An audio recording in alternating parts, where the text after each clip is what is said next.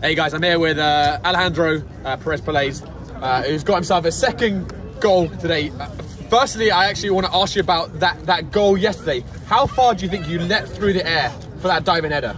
Well, I saw the cross going in. I saw two defenders missing. I was like, if I throw myself at the ball, I can maybe get a nice shot in, and I did. Yeah. It was a very cagey first half tonight. Did you guys just keep believing that you were going to eventually get that breakthrough?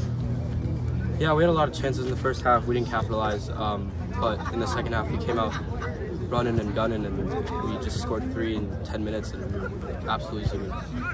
How boosted is the morale now after bouncing back from that defeat yesterday?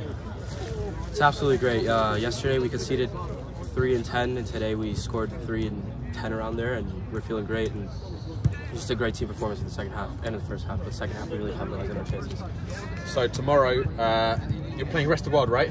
Yeah. My brain started so much. Rest of the World, very tough team. But how are you feeling for that one now? Well, after today, I don't think there's anyone we can't beat. So hopefully we go out there, give it our best, and just give the crowd a show.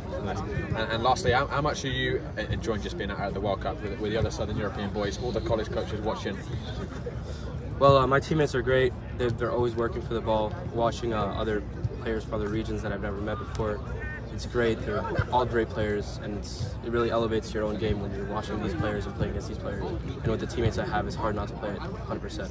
Well, Alejandro, 2 great goals in these first 2 days, and we'll see you back tomorrow. Well done. Thank you.